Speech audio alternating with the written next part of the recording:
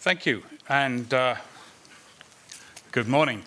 It's always a pleasure to be in gatherings like this. I've been doing Healthy Cities work for 30 years now, and I'd like to congratulate Vancouver on moving to join the worldwide movement of healthy cities and communities. Incidentally, that list that Andre read out earlier from WHO, the one that was all technocratic and gobbledygook, I co-authored it.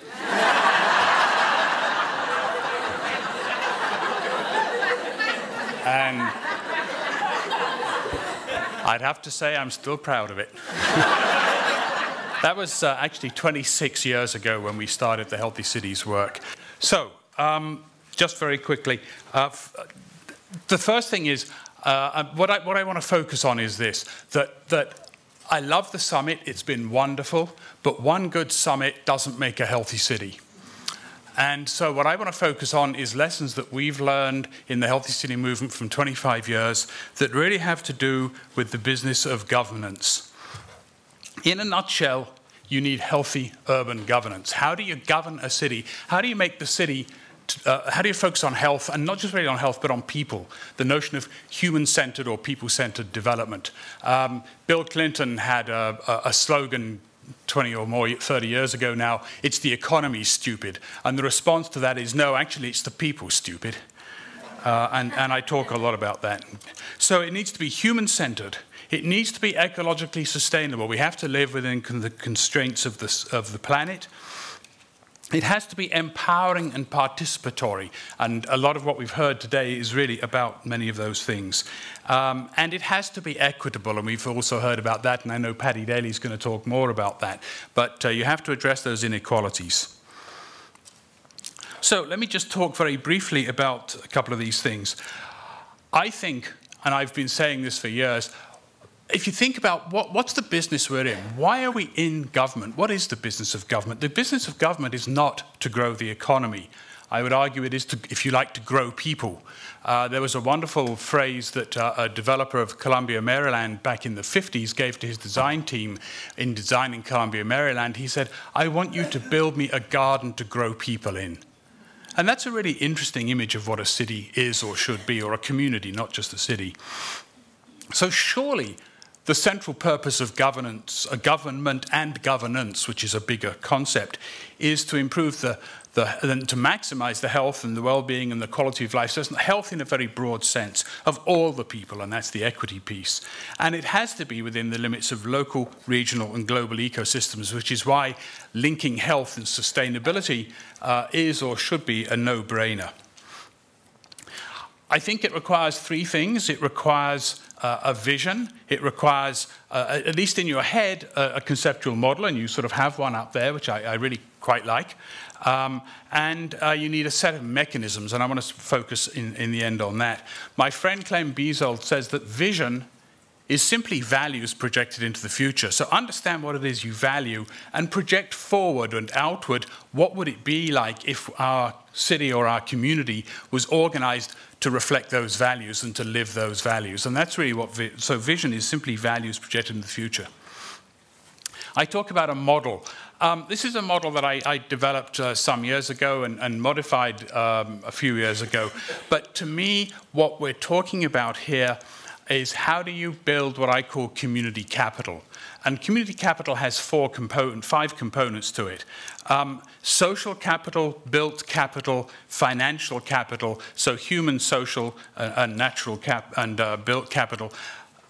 Human capital is at the center of all this. So the argument is if you get your social capital right, and your built capital right, and your financial capital right, all within the context of natural capital, then you can maximize human capital. Now, I know some people don't like the notion of human capital, but if you think of human capital as simply the combination of all of the potential that each of us possesses as individuals, that's what you want to grow. So real capitalists and I say this when I talk to the economics world, real capitalists build all 5 forms of capital simultaneously. You're not a real capitalist if you're building economic capital by depleting natural capital or depleting social capital or depleting human capital. And yet too often in our society, that's what we call capitalism. So we need to rethink what we mean by capitalism, and we need to have communities that practice real capitalism. And I hope that that's where Vancouver is going. So, in conclusion, let me just talk, incidentally, let me just go back and say one thing about this, which is, if you look at, for example, the discussion we had around community gardens build all of these forms of capital simultaneously. Good housing does this. Good public transportation does this. And so you can actually take a lot of the things that have been talked about today and think about how do they simultaneously build all 5 forms of capital, and indeed they do. So, and to make all that happen, and I think this is my central message that I'm going to end with, and there is incidentally a handout that you had in your materials that reflects some of this, you need a set of mechanisms and structures. You need, and this is lessons we learned, and actually we learned them fairly early on. I can remember writing this set of 4 items back in about 1990 or so, 1992, at the end of the first 5-year phase of Healthy Cities in Europe, so 91 or 92. You need political commitment. We've seen that today. The mayor is here, and councillors are here. It has to be led by mayor and council if this is going to work. You also need, along with that, community engagement. People have to be engaged. And for example, this is my favorite, most recent example. I was in Belo Horizonte in Brazil recently. They have a deputy mayor for radical democratization. So I look forward to the day when Vancouver has a deputy mayor for radical democratization.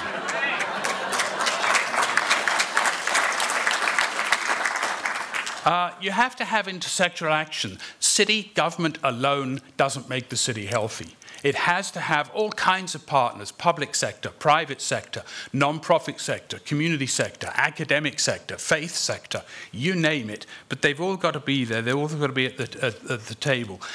Within City Hall, that means you have to have a technical group which brings together all the different departments. It's very interesting. I had a graduate student in Toronto back in the 80s, went and looked at what led to city departments being created in the first place, going back into the minutes for 120 years worth or 150 years worth.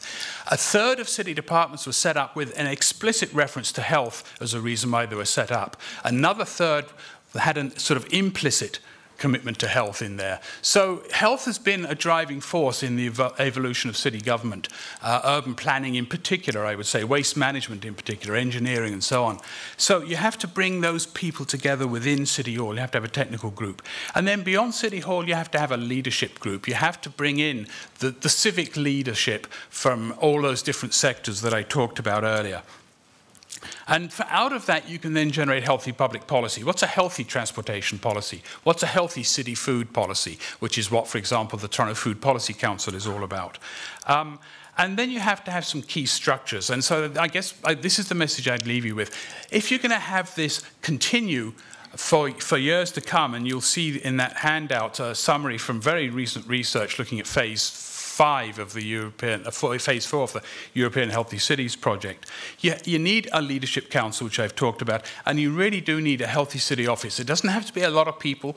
It can be very small, but someone has to bring it together. Someone has to be responsible for carrying this forward, for making these networks, for making these linkages. And so I will leave you with that thought. Thank you.